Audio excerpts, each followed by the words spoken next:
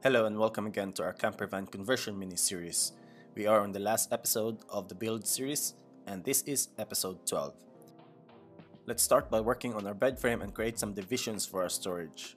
Also, under the bed is our solar charger, inverter, and batteries. This van is equipped with a total of 400 watt solar panels and a 24 volt 200 amp hour battery. Once we are done under the bed, we continue with the most complicated section on the build process, which is our electrics.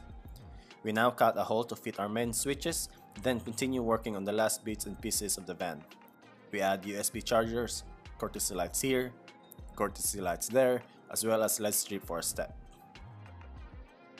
Lastly, a couple of final details to be added. We installed our LED bar as well as charger port. Thank you for watching and stay tuned for the final outcome. See ya!